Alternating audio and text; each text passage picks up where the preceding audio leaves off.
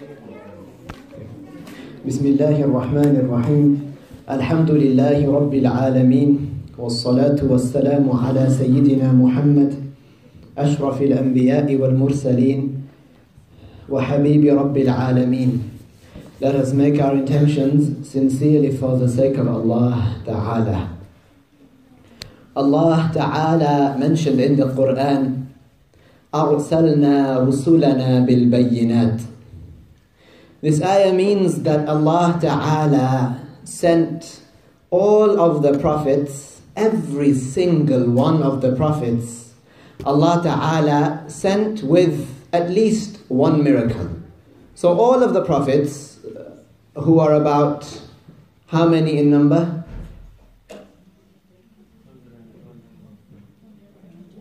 124th? Are you sure? Yeah? Okay, approximately one, and how many messengers amongst those 124,000? 115? 313 amongst these approximately 124,000 were messengers. There's going to be a lot of this question and answer. There's going to be some picking on as well, okay? So just be prepared, inshallah. So each and every one of these prophets, Allah Ta'ala gave them at least one miracle. So Adam alayhi salam, he had at least one miracle. Nuh alayhi salam, and all of the other prophets, Zakaria, Yahya, Yaqub alayhimus salam, all of them had miracles. Now, the miracle is this thing that differentiates a prophet from somebody who is not a prophet. Or in other words, how do we know that somebody is a prophet? We know that somebody is a prophet because he has been given the ability to perform miracles. Okay? So that's how we would know that this person is a prophet and this person is not a prophet. Because the one that is a prophet, he is able to perform miracles. So this is a very, very important issue in our religion, to know what a miracle is. Because if we know what a miracle is, then we'd know that this person is a prophet, and then in turn we'd know that whatever he says is truthful. Whatever he is conveying from Allah Ta'ala, it is truthful, and that is what we follow in all our matters. In all our matters of halal and haram, permissible and impermissible, everything that we do in this life that we expect to see the reward for in the hereafter, it depends upon the people that we believe in the message that they were given. And that is the prophets. And we know that through them having performed miracles. So we need to know what a miracle is. The miracle is like the basis. It's like the foundation, one of the foundations of our religion in one regard. So Allah Ta'ala mentioned in the Quran, أَرْسَلْنَا رُسُلَنَا بِالْبَيِّنَاتِ. A bayyinah with miracles. The miracle has three integrals. The first integral, or the first thing that defines a miracle, and all three have to be present. All three have to be present. Number one, number two, and number three. If one of them is missing, then that thing is no longer a miracle. So what is the first thing? The first thing is that it has to be an extraordinary matter.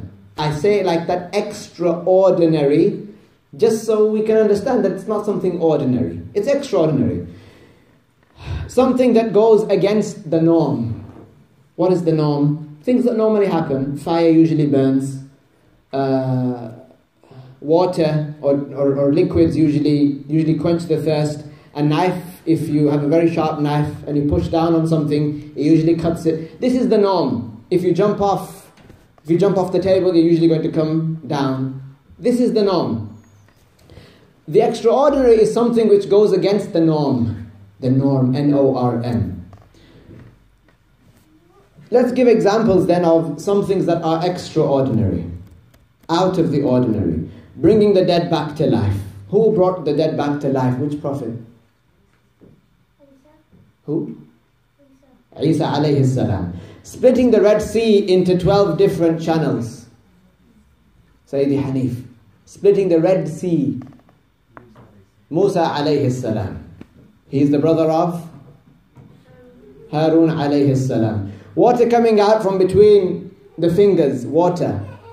Which prophet was that? Muhammad alayhi salatu wasalam. Bringing out a baby she-camel from a dry rock. Who was that? Who was that? Salih. I'm hearing Salih alayhi salam. It was Salih alayhi salam. Okay, as for things that are not extraordinary, but are merely interesting, you find it, you're fascinated by them. Or they may be amazing, or they merely have this wow factor. It's not considered extraordinary. Examples are, let me give you examples. A phone. Those of you who have lived long enough, you would know that maybe 15 years ago, we used to have the Nokia banana phone. Remember the Nokia banana phone? And it was the talk of the town. Right? It was about this big, however big it was. And it looked like a banana. I mean, that's as good as they could get. That was the cutting edge technology. It wasn't actually in the technology, it was in the shape. It looked like a banana. Ya salam. So this is what they could do back then. Then, you imagine if we put somebody, not us, but imagine somebody was in a box. And then they came out 15 years later to today. And they saw people sending WhatsApp notes, voice notes, and messages, and Skype. And I remember the first time I made a conference call, even I was excited. I was like, subhanallah, all of these people, they can talk at the same time, you know, in one phone call. It's mentioned that not very recently, but the first time that one of the kings of a particular country, when they put him into contact with the ambassador of another country, he had never seen a phone before. So they put him into contact on the phone with an ambassador of another country, and he said, "Shaytanun yuwaswisu fi udhuni." He said that there is a devil talking in my ear. He didn't believe that somebody could talk to him from so far away. They thought it was a devil. Like that, you have other things. Like when in the past they used to send the cassette, they used to get the whole family, they put it in the cassette player, and they record, and then they send it to Pakistan. They on the other side, maybe 2 months later, they play it, and they send one back. So the whole process takes a long time. Now you just send a voice note in whichever format you want. The TV as well, it's something that it didn't exist. There was a parent, he was saying that when we were younger, my daughter, when she got married, her husband, he bought a TV home, and it was something new. And he said that at first I didn't understand what it was. I would go to their house and I would hear this man talking. It was probably the news. And I would hear this man talking, and then I accused them of having another man in the house. So why do you have another man in the house? They didn't understand that it was a television. Likewise, cars. When cars first came out, it is mentioned that they were amazed by it. The point I'm trying to get across is that it's not something extraordinary. It's not it's not against the norm. When they first got cars, they took a car to a village in a poor country, and the people in the village, what did they do? They picked up their buckets, they went to the river, they got water, and they put it in front of the car, and they said, maybe the beast is thirsty. They didn't know. They thought that it was an animal that they've never seen before. So these, even though they are things that are interesting, they fascinate people. Somebody getting a spoon, balancing it on their nose. Not everybody can do that. But it's not extraordinary. Many people can, but it's not extraordinary. So the first condition is that the miracle has to be something extraordinary. And the reason, remember, we're talking about miracles is because Al-Isra wal-Mi'raj, which we will get to, it is a great miracle. It's many miracles that occurred for the Prophet sallallahu alaihi wasallam. One, it has to be something extraordinary. Two, the one that performs this mu'jizah, this extraordinary matter, he has to claim prophethood. So he performs this extraordinary matter, this shay' khariq lil-'ada, something that goes against the norm, and then he claims prophethood. He says, I am a prophet. Okay? I'm going to ask some people as well. So the first thing is that it is an extraordinary matter, and the second is that he claims prophethood after doing it. Okay? The third thing is, for it to be a miracle, is that the person that performs this particular thing, nobody else on the face of the earth, nobody else can do what is similar to it. Nobody else can repeat it. Because if there was somebody else, if they were able to repeat it, then that would discredit that person. People would just say, well, you haven't performed a miracle, I can do that as well. Like the example of a person balancing a spoon on their nose. He balances a spoon on his nose and he claims it's a miracle. This person can do it as well. These people, they made a particular thing. They have a new feature on the iPhone, for example. 2 or 3 months down the line, they'll have something even better than it. They won't just repeat it, they'll advance and make something better. So we don't say about things that do not meet these 3 conditions. They're not extraordinary. The one who does it does not claim prophethood, and nobody else can repeat it or do anything like it. Something that does not meet these 3 conditions, we don't say about it that it's miraculous. We don't say it's miraculous. We don't say about the washing machine, for example, or other things like that, that it works miracles. No, it's not a miracle. A miracle is what we mentioned here. So these 3 things must be present. It must be extraordinary. The one who performs it must claim prophethood. He must say, I am a prophet. And lastly, nobody must be able to do something that is similar to it. In the 12th year after the Prophet ﷺ received prophethood, he received revelation when he was how old? Adnan, how old was the Prophet ﷺ when he received revelation? Do you remember? No? Malachi, how old? Did you hear the question?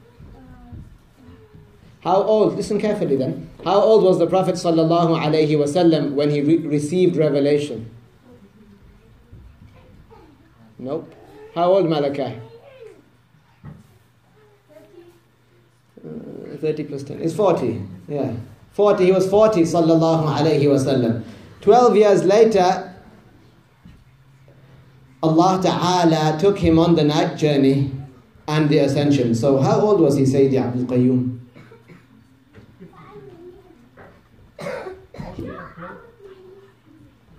He was 52, sallallahu alayhi wasallam. So you got to stay on your toes. Okay, I go left and right. Okay, he was 52, sallallahu alayhi wasallam. It should be noted that no prophet before the Prophet Muhammad sallallahu alayhi wasallam was taken on such a journey. No prophet. So this is something that is specific to the Prophet Muhammad sallallahu alayhi wasallam.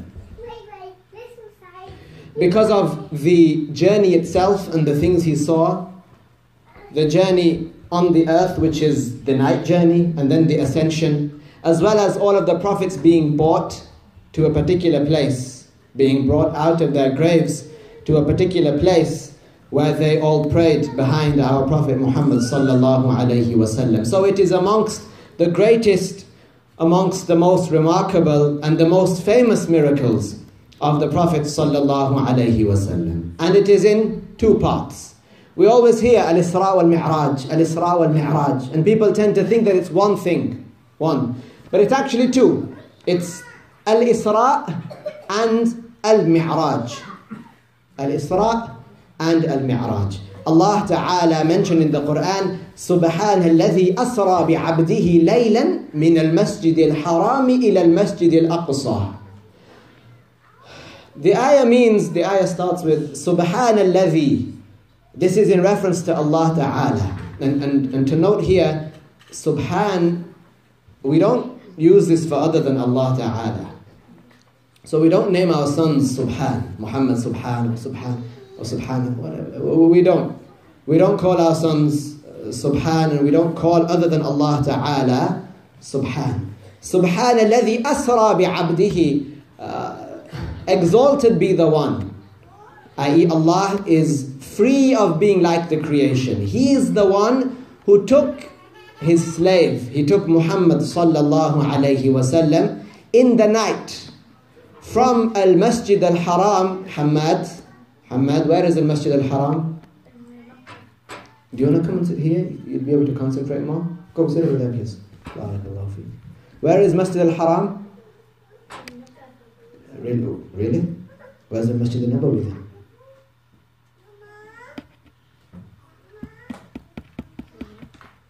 Ibrahim, al-Masjid al-Nabawi.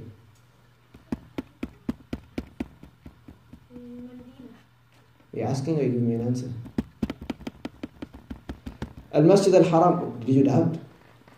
Al-Masjid al-Haram is in Mecca. Right? Are you going to confirm that, Sayyidina Naveed? You've been there, haven't you? Al-Masjid al-Haram is in Mecca.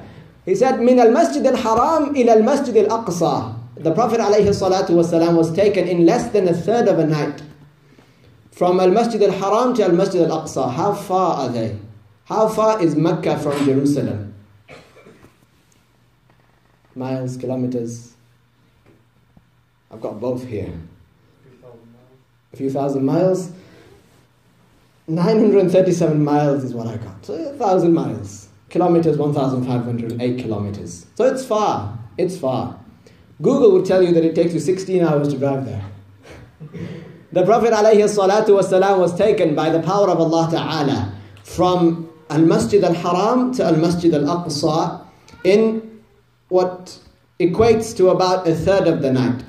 It is the consensus of the people of truth, Ahlul Sunnati wal Jama'ah. They said it is Al-Ijma', that they all agreed.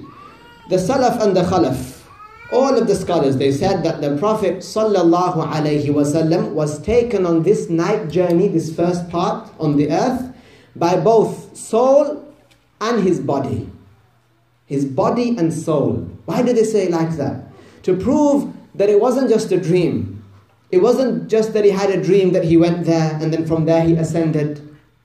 He actually went with his body and soul, just as you are now here, by both body and soul. So the scholars, they said that it was by both body and soul, whilst he was awake, sallallahu alayhi wasallam. This is the belief of Ahlul Sunnati wal Jama'ah. Therefore, because it is mentioned in the Quran, Subhanalladhi asra bi'abdihi layla, because it was mentioned in the Quran, whoever denies al-Isra, this person is not a Muslim. They are not considered to have belief in the heart because the Quran is something the Prophet ﷺ came with. Somebody denies something that the Prophet ﷺ came with, then they are not considered to be a believer. They have to believe in every single thing that he came with. So the Prophet ﷺ was in the house of Hani, this female. This is his cousin, Hani. She is the sister of Sayyidina Ali radiyallahu anhu, and she is the sister of Sayyidina Ja'far radiyallahu anhu. So Imran, what relation are Ali and Ja'far? You don't know? One second. Hani is the sister of Ali, and Hani is the sister of Ja'far. So Ja'far and Ali, what relation are they? Huh? Sorry? I didn't hear you. Really, I didn't hear you. Hani is the sister of Ali, and Hani is the sister of Ja'far. So Ja'far and Ali are brothers. Sahel, easy. Right? So the Prophet ﷺ was in the house of Hani. He was sleeping between his cousin Ja'far and between Hamza. Who is Hamza? Radiyallahu anhu. How is he related to the Prophet ﷺ? Abdullah. How is Hamza? Hamza. What if I said to you he's his brother? Alayhi salatu wassalam. Then that would also be true, wouldn't it? He's his uncle and his brother. How? because they were breastfed by the same woman. And somebody who is breastfed by the same woman, they would both become brothers through breastfeeding. So his uncle, he was his uncle, i.e. his father's brother, the brother of Abdullah, the father of the Prophet ﷺ, and he is also his brother from another side, which is from breastfeeding. So the Prophet ﷺ was sleeping between who, Sayyidi Kaiwash? Between who? Sayyidi Yahya and Yahya?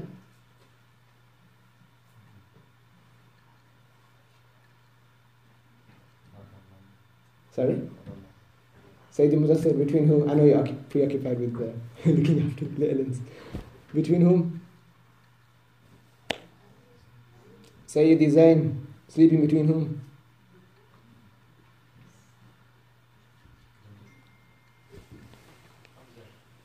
Yes, we already said that one. And remember, he's the brother of Hani. He's the brother of Ali. Sayyidi Zain. Ya Allah. Any of the sisters? Between Hamza and? And now everybody knows. Why is it suddenly everybody? How is that? Between Hamza and Sayyidina Ja'far radiyallahu anhuma. So the Prophet ﷺ was sleeping between the two. The Prophet ﷺ said that the roof of the house was lifted. So Jibreel ﷺ, he comes, look at this miraculous night. This is how it began. Jibreel ﷺ, he came and he lifted the roof of the house. And it is mentioned in the hadith that no speck of dust or dirt or debris or anything, nothing fell upon the inhabitants of the house. So he lifted the whole roof off. You can imagine the roof coming off. Jibreel alayhi salam, he lifted the whole roof of the house off. He descended and he opened up the chest of the Prophet sallallahu alayhi wasallam, the honorable chest of the Prophet alayhi salatu wasallam. And this was done once before when he was younger, when he was under the care of Halima Sa'diyah. The chest of the Prophet alayhi salatu wasallam was opened, and a particular thing was taken out. Jibreel alayhi salam, this time he washed the chest of the Prophet alayhi salatu wasalam, the inside of it, he filled it with wisdom and iman, even more iman, as a preparation for him for what he was going to see afterwards in this journey. And then he closed it back up, the chest of the Prophet sallallahu alayhi wasallam. The narrations, they say, the Prophet alayhi salatu wasalam said, I prayed al-Isha with my companions. And then Jibreel, he came, alayhi salam. And he took the Prophet sallallahu alayhi wasallam to al-Masjid al-Haram. To the Haram, al-Masjid al-Haram. Why is al-Masjid al-Haram called al-Masjid al-Haram? And I will confirm, it is called al-Masjid al-Haram. Like you have halal and haram. Why is it called al-Masjid al-Haram? It doesn't mean that nobody's allowed to go there. No, it is permissible. Why is it called al-Masjid al-Haram?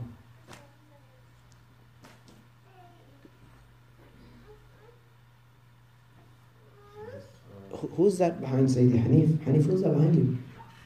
Sayyidi Kashif. Why is it called al-Masjid al-Haram? Yeah, there are special rules. There are certain things within the vicinity of the masjid itself and the haram, that area, that it is impermissible to do. To slaughter certain animals, to pick certain things, pick certain plants, and so on. So he went to al-Masjid al-Haram, and it is there that Jibreel alayhi salam, he brought an animal named al-Buraq. It is known as al-Buraq. Al-Buraq is an animal that was created in Al-Jannah. It was created in paradise. It is larger than a mule in size, and it is smaller than a donkey. This is its size.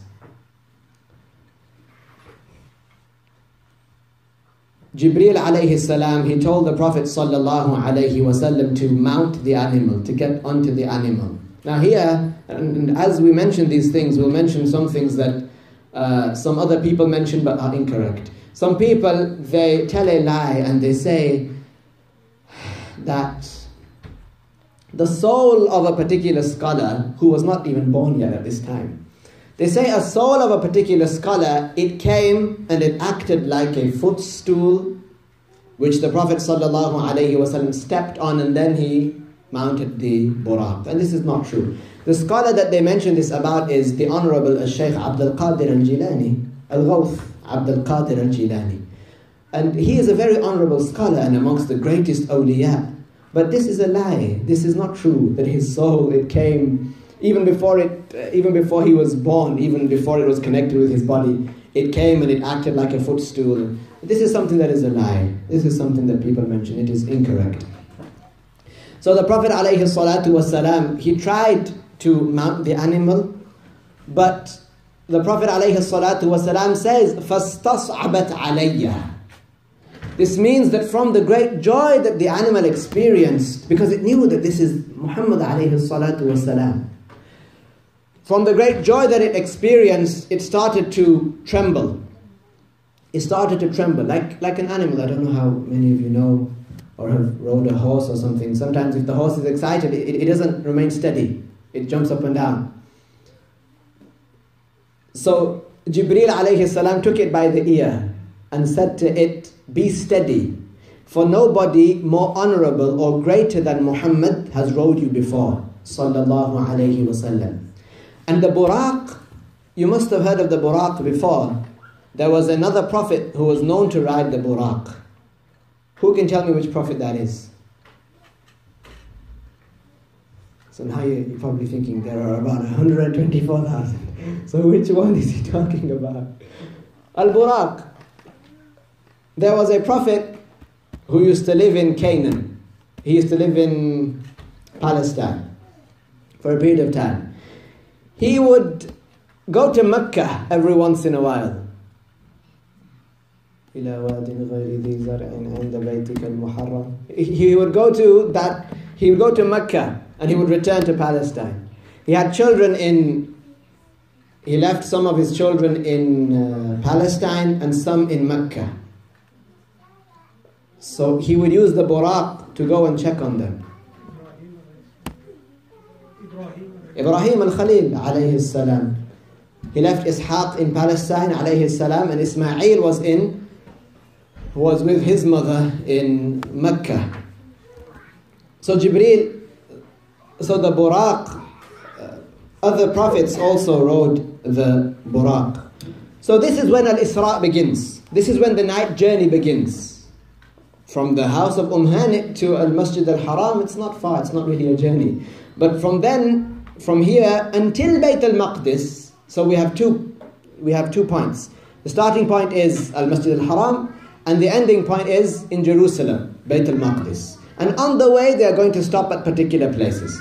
So the Prophet ﷺ, he climbed onto the animal and they set off. And something special about this animal is that its stride, its one step is as far as it can see.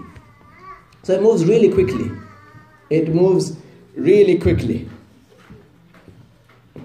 Jibreel alayhi salam, he requested on the journey that the Prophet ﷺ descend from the animal and that he pray 2 rak'ahs, 2 cycles of prayer.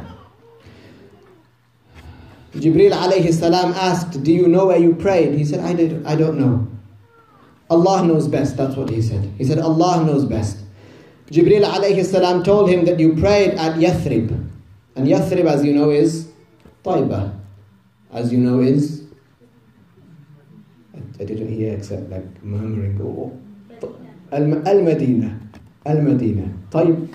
Then it set off again. Its stride reaching as far as its eye can see. Then they reached a place where Jibreel alayhi salam requested that you descend here and you pray 2 rak'ah. You pray 2 cycles. Jibreel alayhi salam asked, "Do you know where you prayed?" He said, Allah knows best. You prayed. Jibreel alayhi salam asked, "Do you know where you prayed?" Rather, you prayed in Tur Sayna. Where is Tur Sayna? Where is Tur Sayna, Sayyidi Akhlaq? Tur Sayna. No helping, okay? No helping. Where is it? I am, but I'm just saying it because I know you're trying to help him. Where is Tur Sayna? You don't remember? Tur Sayna? Come on. If you don't know what Tur Sayna is, what if we had people from where Tur Sayna, what if we had those people from that country here right now? They'd maybe think that subhanAllah, they don't even know what Tur Sayna is. Sorry? Egypt. Have you ever been to Tur Sayna? Wow, mashallah. MashaAllah. Jameel. Tur Sayna is a mountain in Egypt. And that is where Musa alayhi salam heard the eternal and everlasting kalam of Allah. Allah, His speech is not like our speech. It's not a language. It's not Arabic, not Syriac, not Punjabi, not Urdu, not English. It's not a language. It's not made up of letters. It doesn't start, it doesn't end. And it's not made up of sounds. This is the kalam of Allah. In that place, Musa alayhi salam was given the ability to understand the kalam of Allah Ta'ala, to hear the kalam of Allah Ta'ala. It's not like the kalam of the creation. So it's a special place.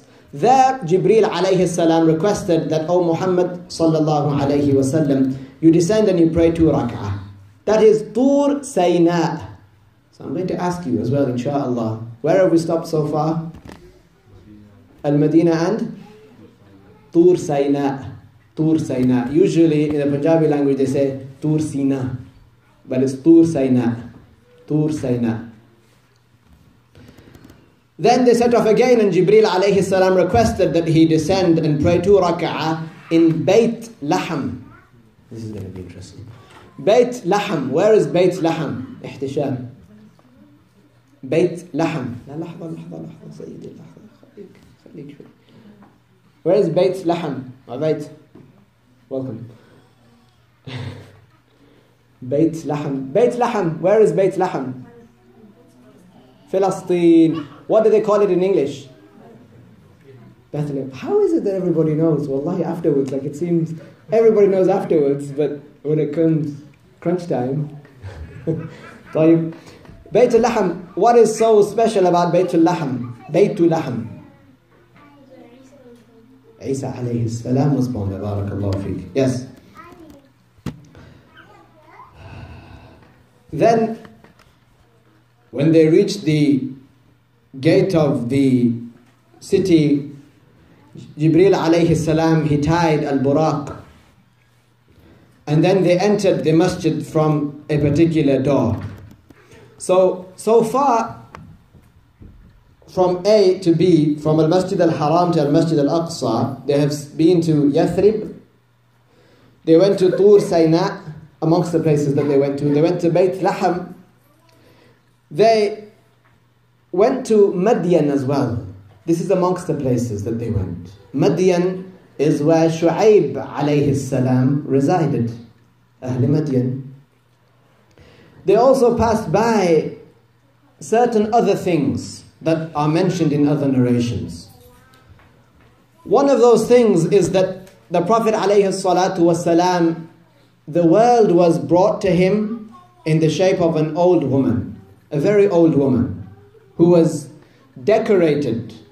She had gold on and jewels and extravagant decorations. This is to show that the world, it decorates itself for people. The Prophet ﷺ said, "Ad-dunya hulwatun khadira." The world, it's green, it's full of flora and fauna and trees and beauty, and this can be sometimes, if a person is not on the right track, this can be very distracting.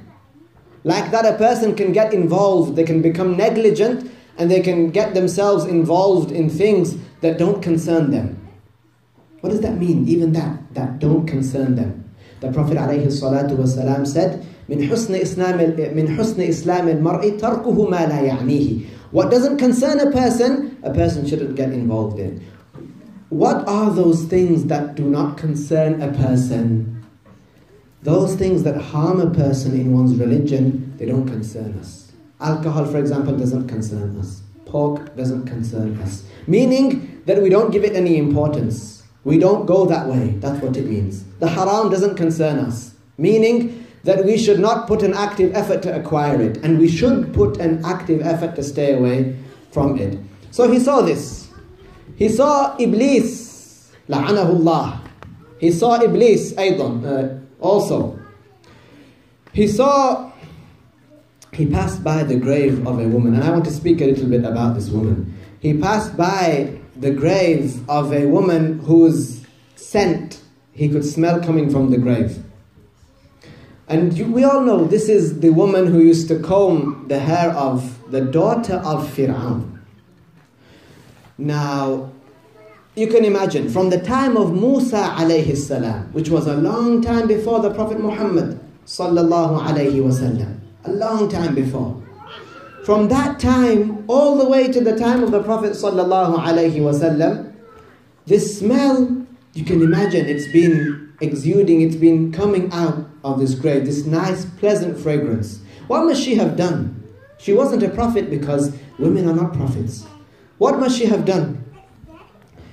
One day she was combing the hair of the daughter of Fir'aun. She was like her hairdresser in that sense. She was combing her hair and she dropped the comb.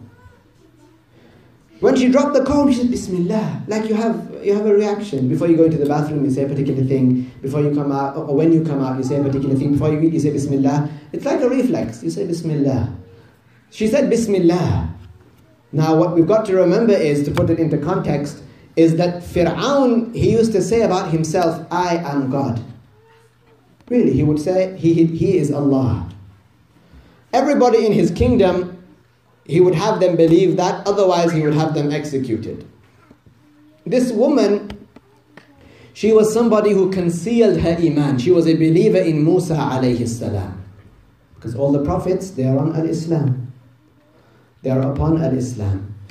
So when she dropped the comb and said Bismillah, her daughter, the daughter of Fir'aun, when she heard this, she was surprised. She said, you have a Lord other than my father? Because this is shocking for her. You have a Lord other than my father? And look at the bravery of this woman. This woman knows that there will be repercussions. This woman knows. She's trying to teach this child. She said, my Lord, my Rabb, my Lord and the Lord of your father is Allah. It takes a very strong woman to say something like that. This girl, as can be imagined, she went and told Fir'aun, her father, about what this woman had said. So he ordered that a container, a large human-sized cauldron be brought forward, and that water, and some said oil, be boiled within it. So you can imagine it's bubbling. So he said to her, and sometimes this story is mentioned very quickly and people don't get a chance to appreciate it. He said to her, I want you to leave this religion that you're on. I want you to leave this belief that you are upon, and I want you to say that I am, this is what he wanted. I want you to say that I am your God. He threatened her. He said, to cause her pain, he said, I will throw your children in one by one. Now, for one child, this is heartbreaking to say the least. This is crushing. For one child to be thrown into a cauldron and to see the skin disconnecting, separating from the bones and the limbs coming apart in front of one's eyes, hair burning, the smell. That's for one child. She had 7 children. So here, you can imagine if she was somebody who was weak-hearted, she might have said, I won't say Bismillah again. At the very least, she might have said, I won't say Bismillah again. She might even have committed blasphemy, because here it's no excuse. She's not excused. She can't say a blasphemous word here in this situation. She's not allowed. Hypothetically speaking, she might have said blasphemy, but she didn't. She did something, she showed resilience, and she showed strength. She showed that she has a heart stronger than the hearts of thousands of men. She said to him to his face, "Your Lord and my Lord is Allah." He threw the first child in. You can imagine, just imagine this child, the eldest child. She probably thought, "I'm going to get him married off. I have taken care of him since he was young. I've fed him. I've changed his nappies. I've cleaned him for so long." And he gets thrown in and that's it. But she doesn't leave her religion. He asks her again. She says no. The second child is thrown in. The third child, the fourth child, the fifth child, the sixth, her whole life. The sixth child is thrown in. And then they get to the smallest, the youngest, the breastfeeding child, the innocent breastfeeding child. And he says to her that this is your last child. And it is then that in the hadith it's mentioned that she got a feeling in the heart like a weakness, metaphorically speaking, in the knees. That this is her youngest child. She has been through so much up to now, and this is her youngest child. She didn't doubt. The scholar said she didn't doubt. She didn't say, "Oh, let me commit blasphemy, let me save my child." No. But this is her youngest child. She felt something. And she was amongst the awliya. She was strong. Like I said, she showed a heart stronger than the hearts of thousands of men. Many men would crumble in that situation. Crumble. But she watched 6 of her children melt, burn. When it came to the last child, Allah Ta'ala gave the ability to this child to speak. And the child said, "O mother of mine," and this is something that is considered a karama, it's considered an extraordinary matter, but she did not claim prophethood, so it's not a miracle. It's an extraordinary matter that occurs for the awliya. The child said, "O mother of mine, be patient, for the punishment in this life, or the pain in this life that he will experience, the pain in this life, it's much less than the pain in the hereafter." So she watched her 7th child die. Many of you don't have 7 children. Many of you don't have 6, maybe 5.